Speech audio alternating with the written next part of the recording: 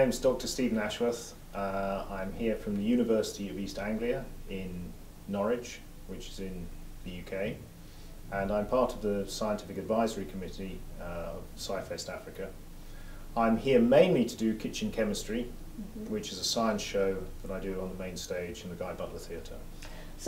Well, I look at acid and bases. You can use coloured materials such as grape juice or red cabbage water as an indicator to show you whether something is an acid or a base.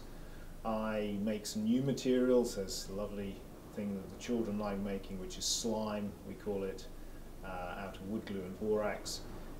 I look at the energy there is in food and getting energy out of chemicals, making stuff, taking it apart. So it's all real, honest-to-goodness chemistry, just done with readily available material. The appeal is for teachers to be able to do proper chemistry, practical chemistry, with readily available materials.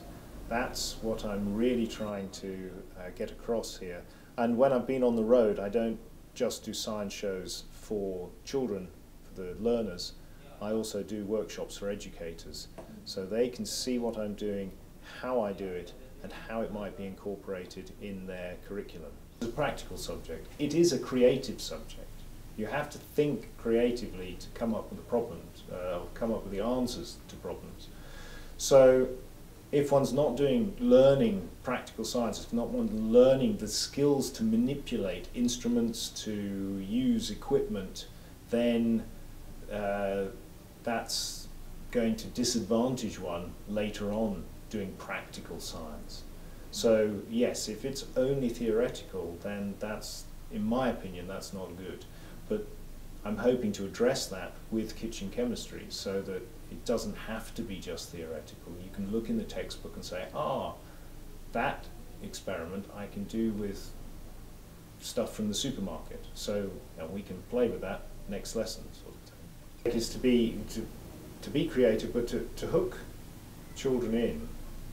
You need to show them things that are counterintuitive, so something they don't expect, and also show how that relates to their everyday lives.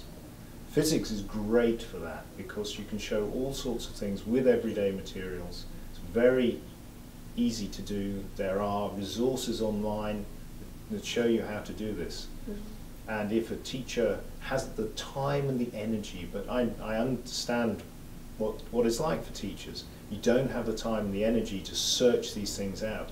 And so it's sometimes nice when someone like me comes along and says, well, you can do this, or you can do that.